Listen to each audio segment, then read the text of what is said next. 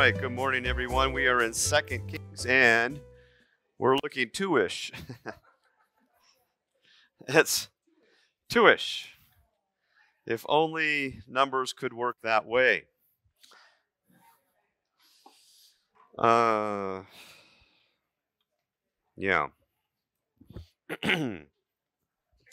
Chapter 1, of course, was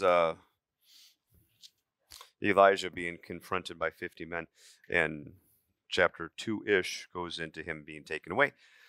We'll go into it. Thank you, Father, for bringing us together this morning in your name and for your purposes. And thank you that your Spirit you poured out upon us to draw us into your word and to reveal to us deeper and deeper the love you have, the truth that you reveal to us, the truth that sets us free, who we are in you, your faithfulness. As we go in, Lord, this morning, please once again open our hearts to see what your word reveals. And this we pray in Jesus' name. Amen. All right. Being two-ish, let's start with verse 1-ish, around there. Yeah, we won't be as precise. We'll give ourselves some leeway, some wiggle room. Chapter 2 of 2 Kings. When the Lord was about to take Elijah up to heaven in a whirlwind, Elijah and Elisha were on their way from Gilgal. Elijah said to Elisha, "Stay here, the Lord has sent me to Bethel." But Elisha said, "As surely as the Lord lives and as you live, I will not leave you." So they went down to Bethel. The company of the prophets at Bethel came out to Elisha and asked, "Do you know that the Lord is going to take your master from you today?" "Yes, I know," Elisha replied, "but do not speak of it." Then Elijah said to him, "Stay here, Elisha. The Lord has sent me to Jericho." And he replied, "As surely as the Lord lives and as you live, I will not leave you." So they went to Jericho. The company of the prophets at Jericho went up to Elisha and asked him, "Do you know that the Lord is going to take your master from you today?" "Yes, I know," he replied, "but do not speak of it." Then Elisha said to him, "Stay here, the Lord has sent me to the Jordan." And he replied, "As surely as the Lord lives and as you live, I will not leave you." So the two of them walked on. 50 men of the company of the prophets went and stood at a distance, facing the place where Elijah and Elisha had stopped at the Jordan.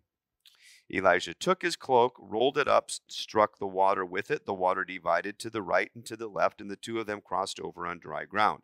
When they had crossed, Elijah said to Elisha, "Tell me what can I do for you before I am taken from you?" "Let me inherit a double portion of your spirit," Elisha replied. "You have asked a difficult thing," Elijah said. "Yet, if you see me when I am taken from you, it will be yours, otherwise not." As they were walking along and talking together, suddenly a chariot of fire and horses of fire appeared and separated the two of them, and Elijah went up to heaven in a whirlwind. Elisha saw this and cried out, my father, the chariots and horsemen of Israel." And Elisha saw him no more. Then he took hold of his own clothes and tore them apart. He picked up the cloak that had fallen from Elijah and went back and stood on the bank of the Jordan. Then he took the cloak that had fallen from him and struck the water with it. "Where now is the Lord, the God of Elijah?" he asked. When he struck the water, it divided to the right and to the left, and he crossed over. The company of the prophets from Jericho who were watching said, "The spirit of Elijah is resting on Elisha." And they went to meet him and bowed to the ground before him. "Look," they said, "we, your servants, have 50 able men. Let them go and look for your master. Perhaps the Spirit of the Lord has picked him up and set him down on some mountain or in some valley." "No," Elisha replied, "do not send them." But they persisted until he was too ashamed to refuse. So he said, "Send them." And they sent 50 men, who searched for 3 days, but did not find him. When they returned to Elisha, who was staying in Jericho, he said to them, "Didn't I tell you not to go?" The men, in verse 19 now, the men of the city said to Elisha, "Look, our Lord, this town is well situated, as you can see, but the water is bad and the land unproductive. Bring me a new bowl," he said, and put salt in it. So they brought it to him. Then he went out to the spring and threw the salt into it, saying, "This is what the Lord says. I have healed this water. Never again will it cause death or make the land unproductive." And the water has remained wholesome to this day, according to the word Elisha had spoken. From there, Elisha went up to Bethel, as he was walking along the road. This is my favorite one of all the scriptures. Pay careful attention. Some youths came out of the town and jeered at him. "Go on up, you bald head," they said. "Go on up, you bald head." He turned around, looked at them, and called down a curse on them in the name of the Lord. Then 2 bears came out of the woods and mauled 42 of the youths. Yeah, that's what you get. And he went on to Mount Carmel, and from there to return to Samaria. I thought about it briefly yesterday because I couldn't sleep that well. I got up early, went for a run, and was coming up from the river, and a mountain lion ran across. I think it was either that or a bobcat. It was a mountain lion. And I was like, well, it's not a bear. No one's jeering me, but it did remind me of this. Mountain lions? Yeah, they're big. I've got cats. Those aren't mountain lions. Oh, is that right? Well, this one didn't bother with me, or anybody. There was a few people. But I'll tell you what, man. If I had any small dog, that's a snack for that cat. Now, I wanted to go into chapter 3 for a second,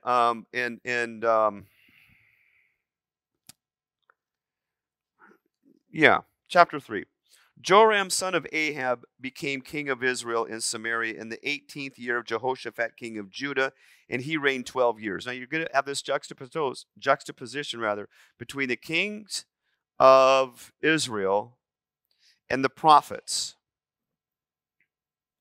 And those two and how they're related to one another. So when we go into chapter 3, bear that in mind. In verse 2, he did evil in the eyes of the Lord, but not as his father and mother had done.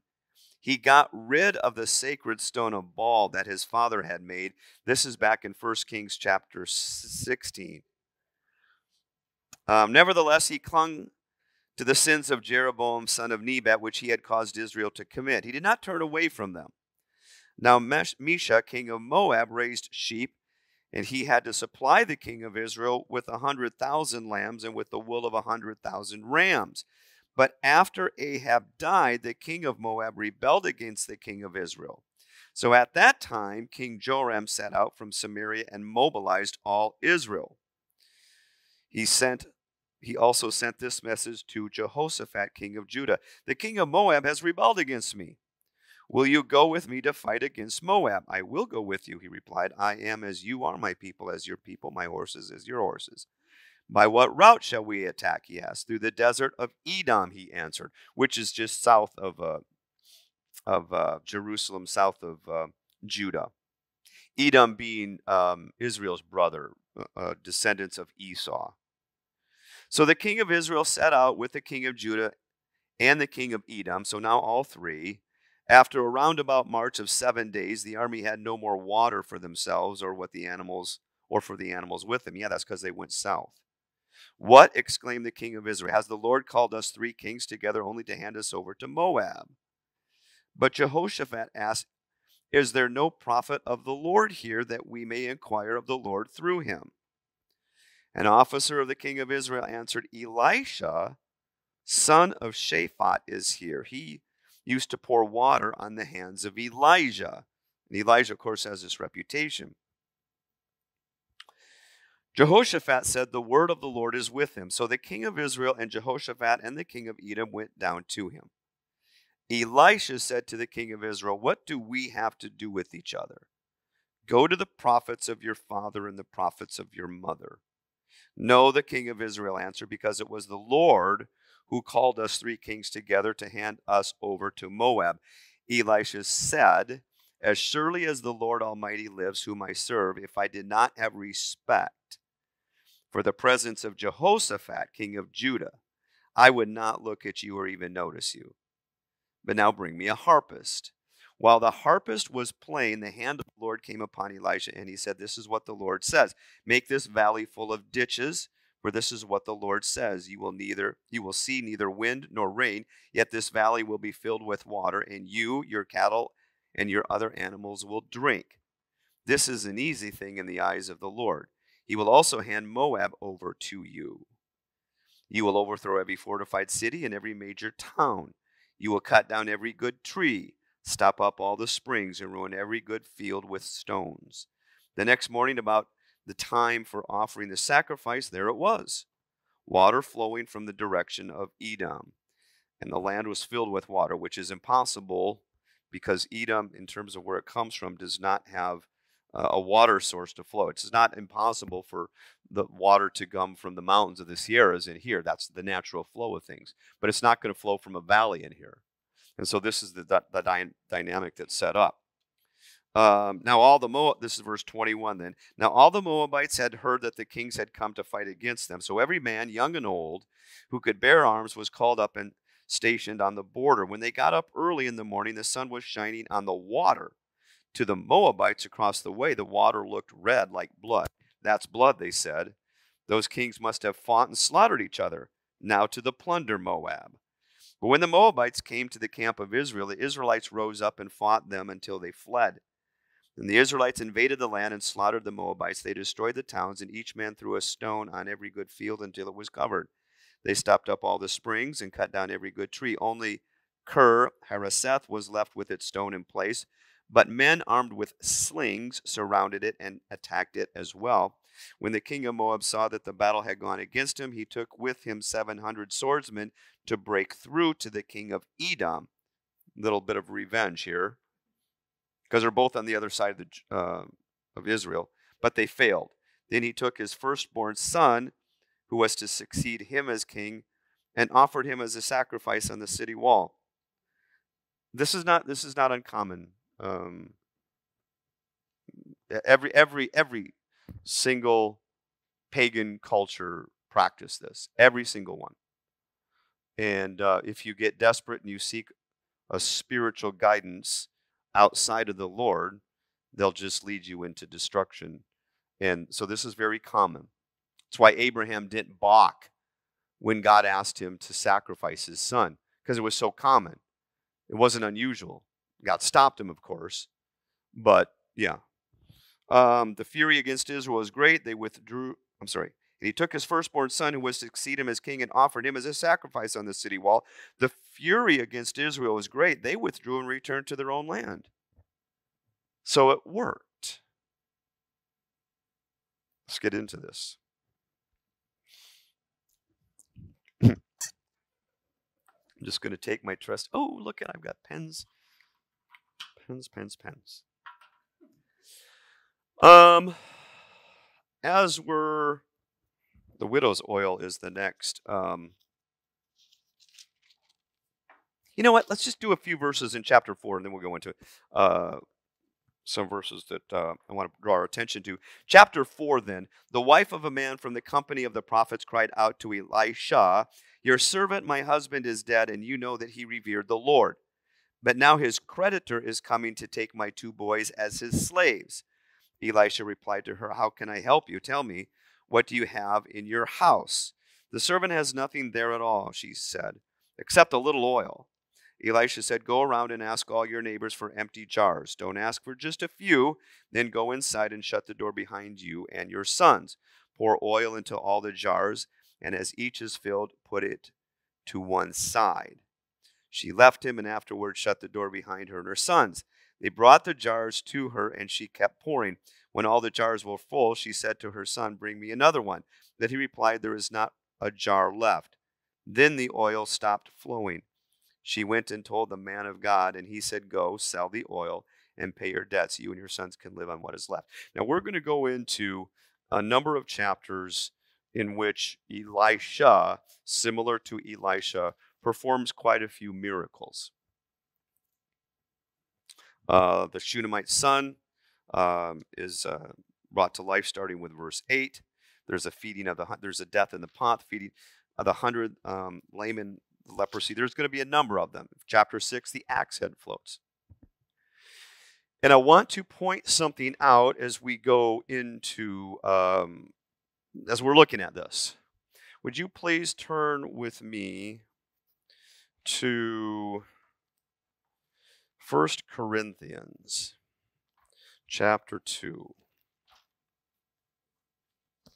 1 Corinthians chapter 2.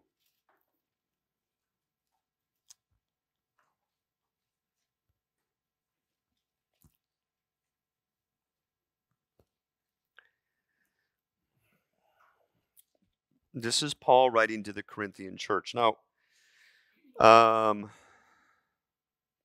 when Paul, in the book of Acts, when he is going in his missionary journeys, he goes to Athens and he debates them, and there's not much fruit that happens. And then from there, he goes to Corinth. And when he's in Corinth, he changes methods a little bit. If not methods, but his approach. Chapter 2 of 1 Corinthians, Paul wrote this. When I came to you, brothers, I did not come with eloquence or superior wisdom as I proclaimed to you the testimony about God. In fact, you know what? If I don't know how many fingers you got, hold your spot there. Go with me to the book of Acts just so that we can I can kind of point out something that's important. And we're holding your spot there, going to chapter 17.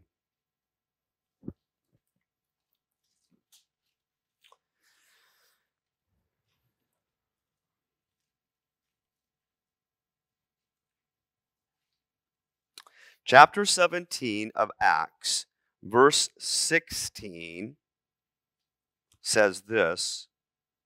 While Paul was waiting for them in Athens, he was greatly distressed to see that the city was full of idols. So he reasoned in the synagogue with the Jews and the God-fearing Greeks, as well as in the marketplace, day by day with those who happened to be there. Verse 18. A group of Epicurean and Stoic philosophers began to dispute with him. Some of them asked, "What is this babbler trying to say?" Others remarked, "He seems to be advocating foreign gods." They said this because Paul was preaching the good news about Jesus and the resurrection. They took him and brought him to a meeting of the Areopagus, where they said to him, "May we know what this new teaching is that you're presenting? You are bringing some strange ideas to our ears, and we want to know what they mean." All the Athenians and the foreigners who lived there spent their time doing nothing but talking about and listening to the latest ideas. And then he goes into and even quotes some of their philosophers. And when you get down to verse, let's say 32 of that same chapter, it says, when they heard about the resurrection of the dead, some of them sneered, but others said, "We want to hear you again on this subject." Verse 33, then at that, Paul left the council, and the result is a few men became followers of Paul and believed. That's it. Among them, Dionysius, a member of the Areopagus, also a woman named Damaris, and a number of others. And that's it. It wasn't a big movement of the Spirit. When you get to chapter 18, it says, after this, Paul left Athens and went to Corinth. Now, going back to 1 Corinthians, let's take a look at the difference. Okay? 1 Corinthians chapter 2, when I came to you, brothers, I did not come with eloquence or superior wisdom as I proclaimed to you the testimony about God. For I resolved to know nothing while I was with you except Jesus Christ and him crucified. So he, in going to Corinth, said, I'm not going to try to get into an argument with you. I did with the philosophers, by the way. The word for, anybody know the Greek word for wisdom? Not quite. Somebody may have a granddaughter named that. Anyone have a granddaughter named Sophia?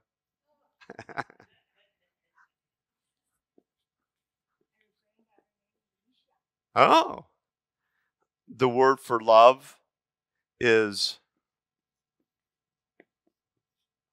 philo. And if you have a love of wisdom, you are a philosopher. That's where the word comes from. Philosophy does not come from Jewish background. It comes from Greek. It comes from the Greek tradition of seeking wisdom. And they seek wisdom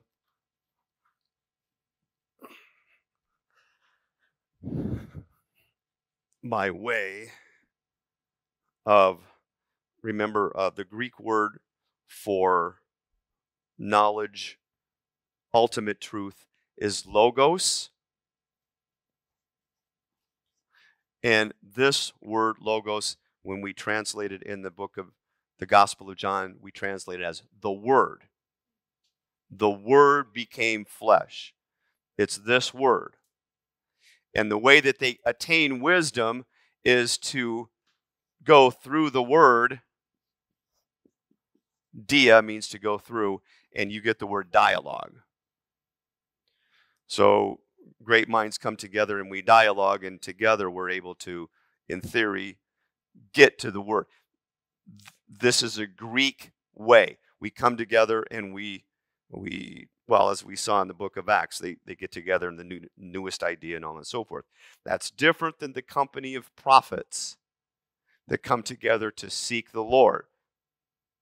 Now, the reason why I bring this in play is because when Paul goes to Athens, like we just read in the book of Acts, he engages them where their culture resides. Athens is this epicenter of philosophy. It is a birthplace of philosophy. Aristotle, Plato, the whole thing. Okay, so he engages, and the result is, yeah, a few people believed. Not a lot, but a few. Then he goes to Corinth, and we read again, in verse 2, I resolved to know nothing. I'm not doing that again. I'm not going to try to convince you. I'm not going to try to use philosophy. I'm the only thing that I've set my mind in focus of is Jesus Christ and Him crucified. That's what I'm going to preach. I'm not going to try to convince you of the logic of it. I'm not going to try to convince you through argument. I'm not going to try to say, I'm not going to use any human argument. I'm going to set my mind strictly on Christ. And in verse 3, I came to you in weakness and fear and with much trembling. That's not a strong leader. And he goes on to say, my message and my preaching were not with wise and persuasive words. And that is directly in contrast to the Greek value of what we call rhetoric. Rhetoric was the skill that was very much highly regarded as, well, it's almost celebrity status. Anyone that has in our culture, if you have a physical skill, you can throw a baseball, you're a celebrity. If you're the top of the line, or a football, or whatever, we're celebrities, celebrity endorsements, these kind of things. Somehow, if you can take a basketball and dunk it from 100 yards out, the best shaver to use. Whatever, all right? But that's how it is. In Greek culture, it was the people that were the best at rhetoric. Doesn't matter if it necessarily made sense. Their ability to persuade using words, developing whatever it is that Paul's saying, I'm not doing that. I'm not going to use manipulation to try to further the gospel. I'm going to preach Christ and Christ crucified. And then he says at the end of this, but with a demonstration of the Spirit's power, so that your faith might not rest on philosophy, men's wisdom, but on God's power. Then, I should have stayed in Acts, where we were 17. Yeah. Let me just go back there for a second, because we take a look at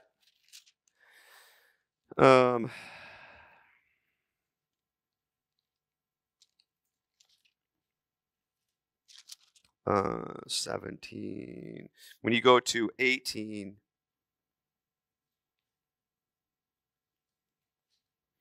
he stays there for a while. There's a big group of people that get baptized in verse 8.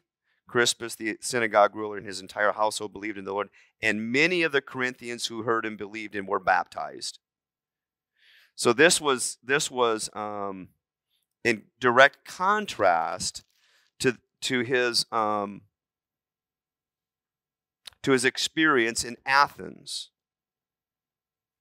Now you go to chapter 19.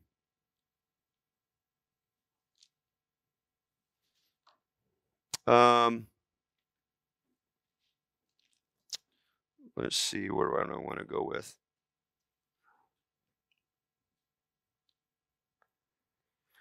Chapter 19. Now, you know what? We'll start at the beginning. While Apollos was at Corinth, or still in Corinth, Paul took the road through the interior and arrived at Ephesus. There he found some disciples and asked them, "Did you receive the Holy Spirit when you believed?" They answered, "No, we have not even heard that there is a Holy Spirit." So Paul asked, "Well, then what baptism did you receive?" "John's baptism," they replied. Paul said, "John's baptism was a baptism of repentance. He told the people to believe in the one coming after him, that is, in Jesus." On hearing this, they were baptized into, or in, the name of the Lord Jesus. When Paul placed his hands on them, the Holy Spirit came on them, and they spoke in tongues and prophesied. There were about 12 men in all. Paul entered the synagogue and spoke boldly there for 3 months, arguing persuasively about the kingdom of God. But some of them became obstinate. They refused to believe and publicly maligned the way. So Paul left them. He took the disciples with him, remember, that had just gotten baptized, and had discussions daily in the lecture hall of Tyrannus. This went on for 2 years, so that all the Jews and Greeks who lived in the province of Asia heard the word of the Lord.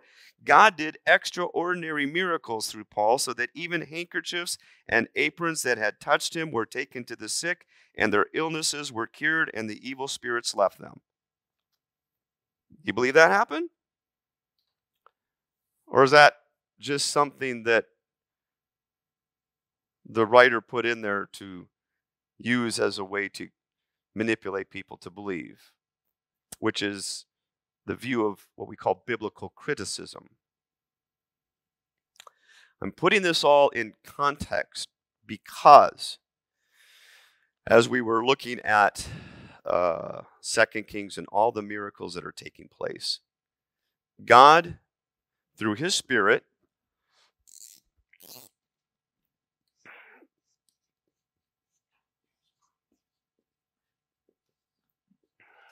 will do what's called signs, S-I-G-N-S.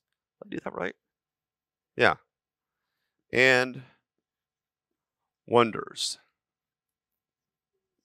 Okay. And he starts this even in Egypt with the various miracles that he's doing. Signs, miracles, both and. Jesus' ministry is just completely defined by them. Whether he's casting out an unclean spirit, whether he's healing somebody, whether he's feeding 5,000, whether he's walking on water, they're everywhere. And the mark of the Holy Spirit is oftentimes marked with these demonstrations that testify to the authority. The Holy Spirit is not the only one, and this is important to understand, is not the only one that can do miracles.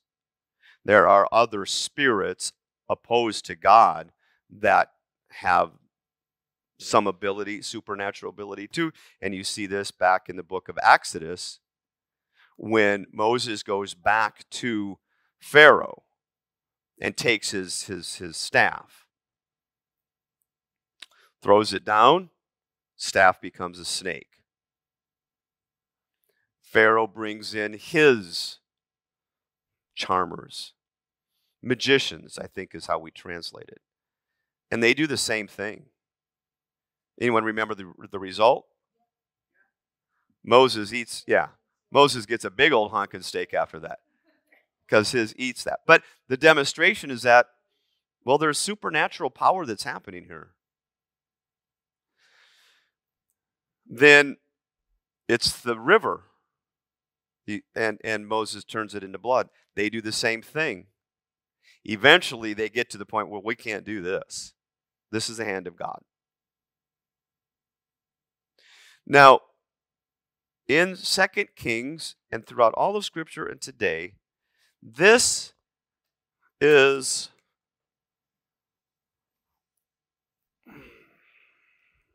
to be expected, as we see here. However, this is just one aspect, if you will, of the Holy Spirit's work, because just as important, or maybe even more important, is his work within us that develops character. Signs and wonders. So, for example, in the Gospel of John, there's 5,000 people that are getting kind of hungry.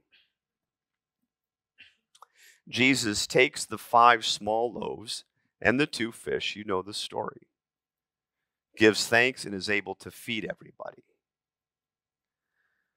And after they realize, whoa, this is a miracle, this is the prophet, as it says, after the crowd realized what Jesus did, they began to say, certainly this is the prophet who is to come.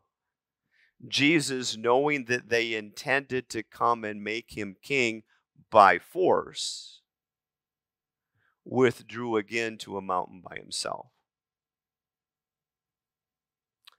Then he walks on the water, but the only people that see that are the 12.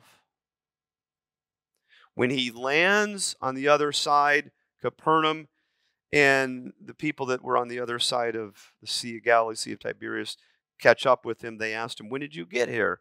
And his response immediately is, I tell you the truth, you're looking for me not because you saw miraculous signs, but because you ate the loaves and had your fill. Do not work for food that spoils. And they get into this thing. Because signs and wonders are always intended to give testimony to the authority of the message. But signs and wonders are not what transform us into the character that God is working in us. That's the work of the Holy Spirit, but he doesn't work through signs and wonders. He works through his word. So, now I often wondered, how could the Israelites experience all those miracles, go through the Red Sea, and then start complaining? And then Moses gives them food, and then they still complain.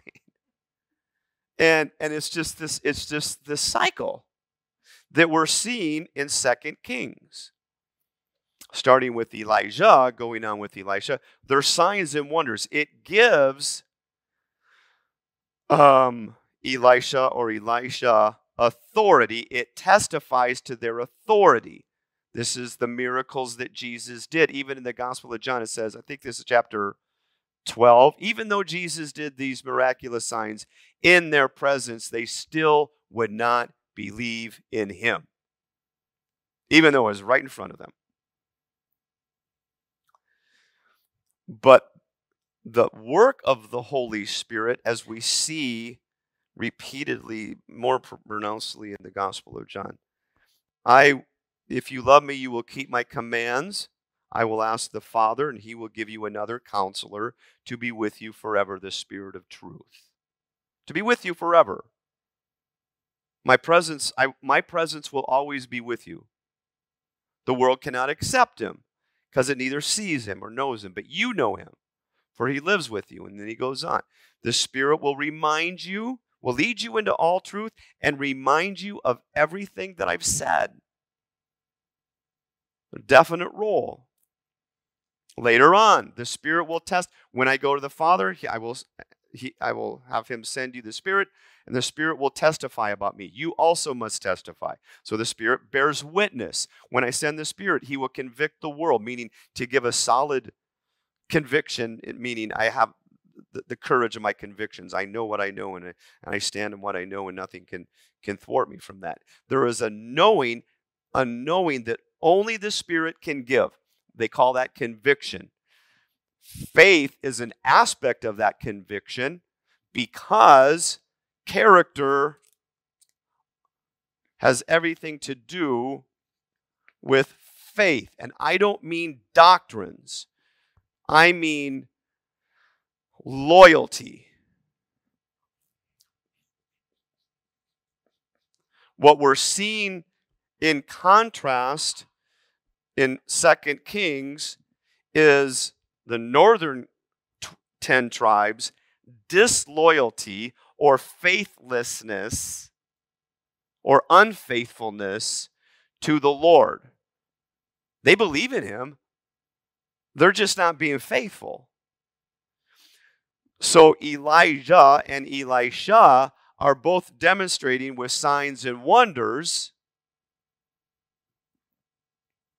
their authority to speak on behalf of the Lord. And they don't just do it to do a show. Hey, Elisha's coming into town. Tickets go on sale Friday night. Come and see the miracles. No, they do that so that they publicly have a display of God's authority so that they can speak the word of the Lord in an authoritative manner to the king. None of the prophets that are false prophets are able to do what Elijah and Elisha are able to do through the Lord. They can do some things, they can't do everything. And character is the most important. And how this plays out in our lives, if you will, is he gives us his word, and then we will go through a trial, if you will. And the trial then, any kind of trial or test, allows us to exercise or practice or discover, really. See, none of us knows how much faith we have until you're in a trial, right? You can go into an assembly and rah, rah, rah, God, and that's cool. Praising God and so on is great. But you don't know how much faith you have until you go through a trial. And then you go, oh, remember, faith does not originate with you. It originates with God. So it's his gift in you that he's demonstrating to you. And what happens in that trial is you start praying or asking God for the miracle. Anyone ever prayed to God for the miracle? And more times than not, nope.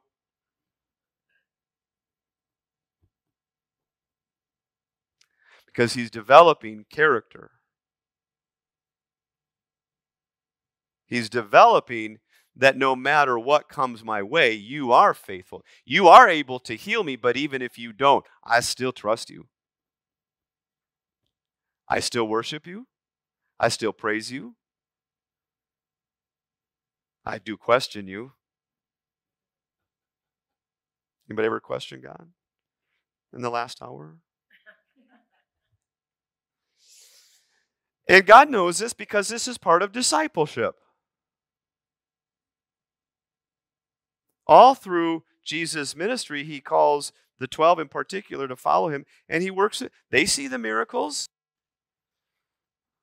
And then you get to chapter 6, which is what we're reading now in John, and unless you eat my flesh and drink my blood, and what? This is a hard teaching. Who can accept this?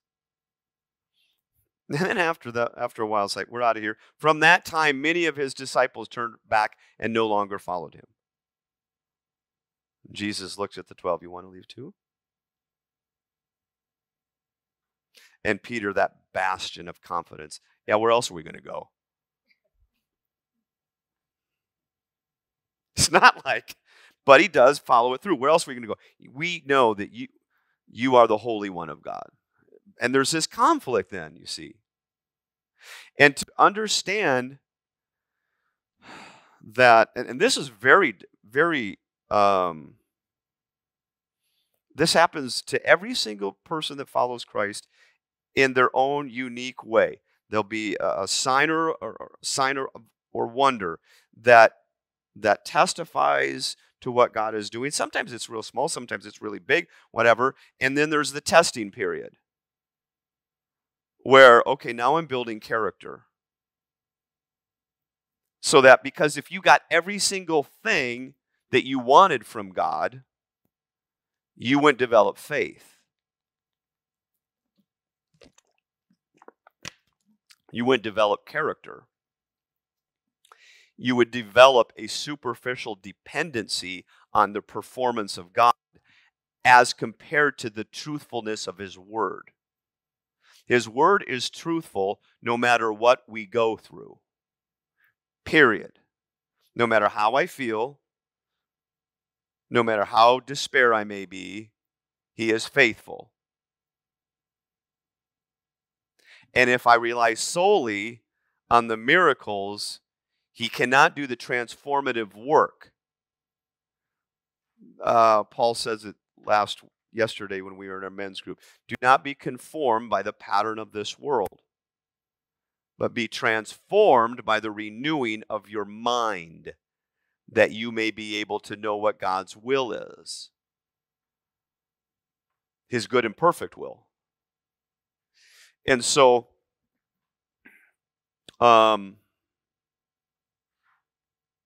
let's take a look at Roman. And well, let me just say, why is this important? Because without this, without character, you cannot reign with God.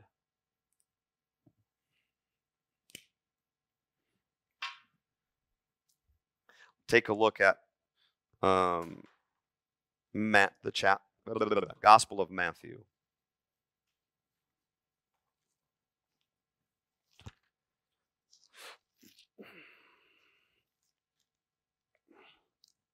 Matthew chapter 19.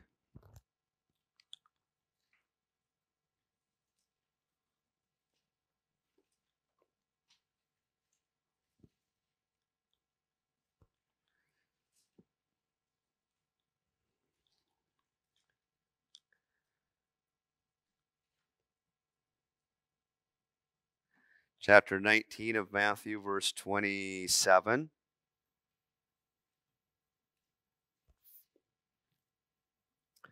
Peter answered him, "We've left everything to follow you. What then will there be for us?"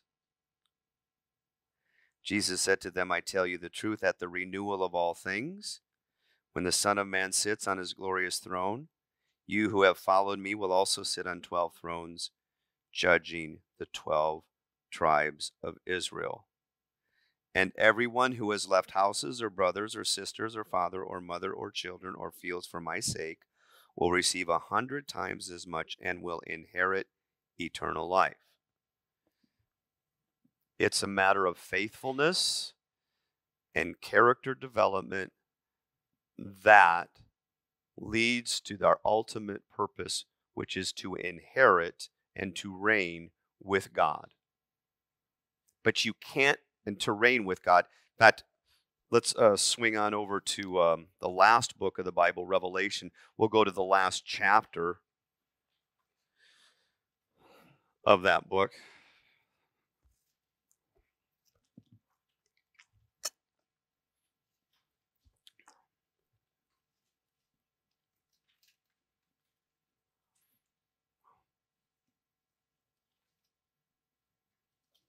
Chapter 22.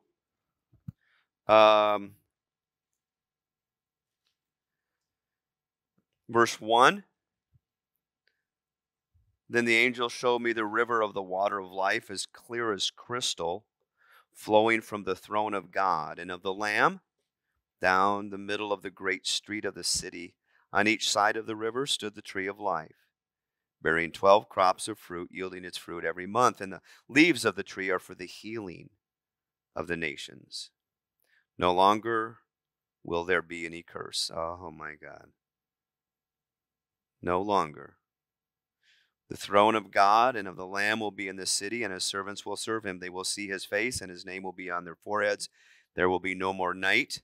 They will not need the light of a lamp or the light of the sun, for the Lord God will give them light, and they will reign forever.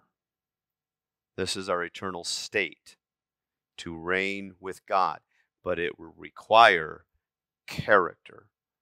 The only way to develop character is through suffering. It's the only way. Do we all wish it was not that way? But it is the only way. Now, without the Spirit of God within us, the suffering would crush us. But the pressure of the suffering, and that's what it is. When people suffer, it weighs them down. You can see it in their countenance. They're not, what do we say when we're happy? They're so light and happy. But when they're going through something, they're not light and happy. They're weighted. They're burdensome. What the devil intends to crush us, God uses to transform us. It's only through time and pressure,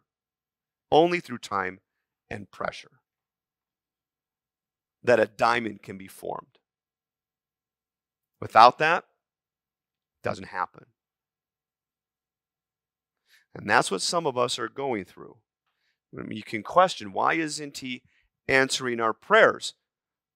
Well, this is where then his word comes in. Teach us how to pray. Okay. It's like a widow. I've been talking about this a lot because it's so powerful in its truth. It's like a widow who went to an unjust judge. You ever have to deal with the bureaucracy? Every day, trying to find the parking lot. And then you get there and you just sit there. And then, no, they don't care about you. The judge doesn't care. Doesn't want to hear your case. Go home. I'm going to show up again. I mean, how long does it take before you just feel completely defeated? It's like a widow that's facing that every day and has absolutely no expectation of getting what she wants. She cries out for justice, but nothing's happening. And then finally, odds against odds,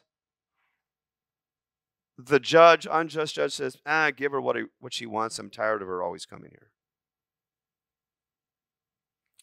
And in that, it almost appears as if Jesus is saying that God is like the unjust judge. It's exactly what he's saying. He's not saying that he is. He's saying that's what it's going to feel like. So don't give up. When you feel that way, don't give up. And there are times in the body of Christ in which we're able to support one another, be there for one another, etc. But there are times in which you will go through something that is just for you. And God will, in those situations, just develop or design it so that he can develop your faith. What is faith? So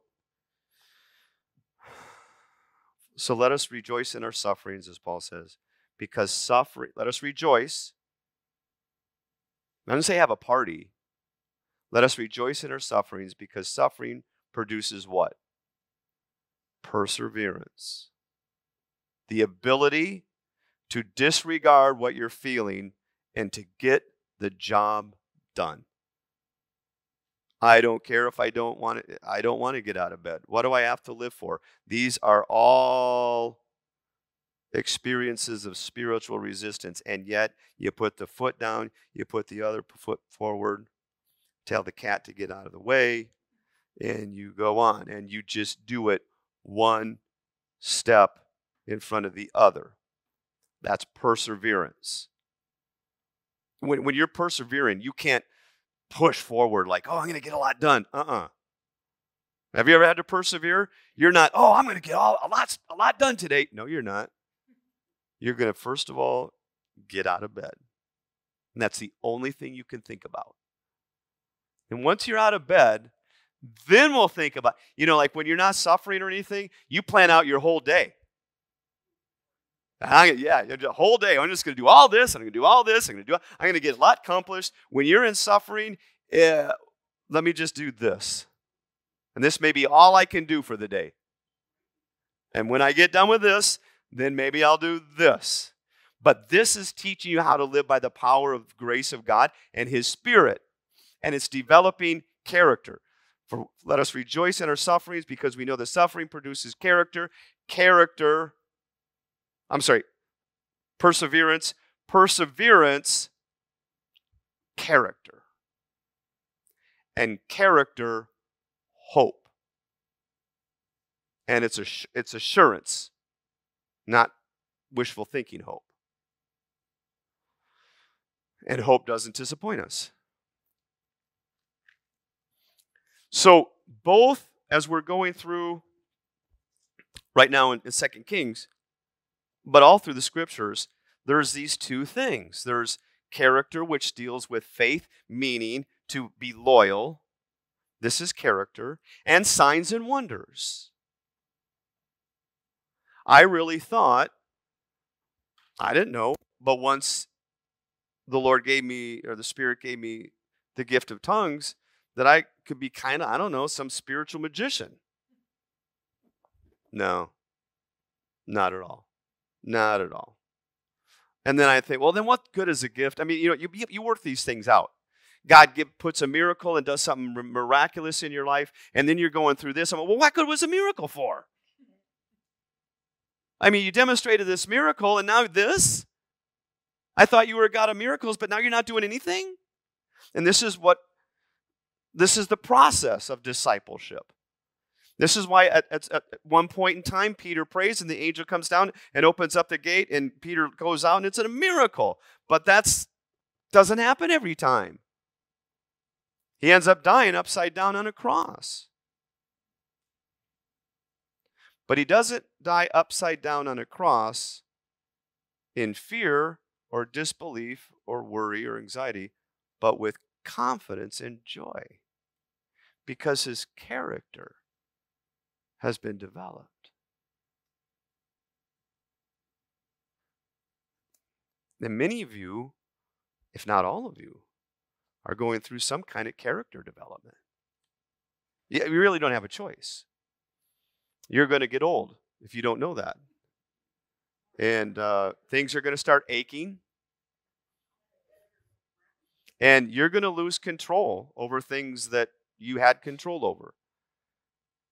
And there's going to be a pull to let that defeat you as compared to learning to lean into God, as Paul says, though outwardly we're wasting away, inwardly we're being renewed. We're being renewed. Well, that's a pretty good news, don't you think? But you're not going to see that on the corner here of Coloma and Sunrise, Somerset, come be renewed. I always wanted to join that thing because it looks like they're having a party all the time. It's like, okay. So this is important to see as we go through this, because miracles, they do happen. I know that when I'm praying for something, God can do it. But that doesn't mean he's going to do it in my way, in my time frame, or if he's even going to do it. But regardless, he is still God, because his word is faithful, regardless of my expectation. But that doesn't mean that I'm going to close off the window and say, no, God doesn't do miracles anymore. That's not true. I've seen it enough, experienced it enough to know that it's true. But it doesn't circumvent God's working out character in our lives. Okay? I've gone too far. So we'll end there and continue on later time. Take a 5-minute break, and if you want to join us in prayer, I got the AC going on. We'll do some prayer. And let's close in prayer. Thank you, Father, for speaking to us today and for working out this gift of faith that you've given us. We are truly learning how to persevere. And please teach us, help us to learn how to habitually seek you in all things, in all conditions, in all circumstances. For you want to be known, and you do reveal yourself. And all this we thank you for in Jesus' name. Amen.